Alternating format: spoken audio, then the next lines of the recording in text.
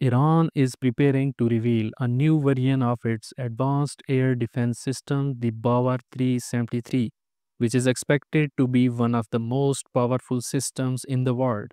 Brigadier General Alireza, the commander of Iran's air defense, confirmed that the upgraded system would greatly improve the country's ability to defend against threats. He emphasized that Iran's military, especially its air defense force, is highly prepared to face any challenge. Iran has focused on producing its own military technology, particularly in air defense, to protect itself from external threats.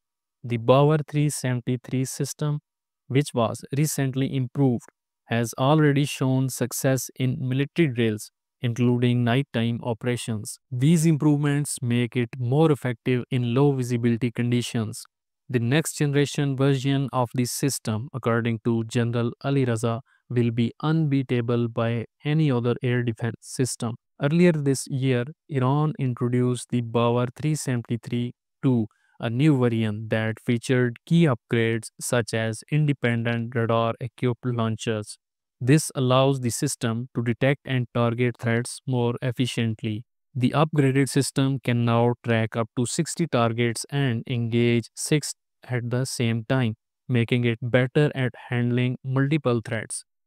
In addition, Iran's military has introduced other advanced technologies such as the Monir system, which is excellent at detecting stealth drones.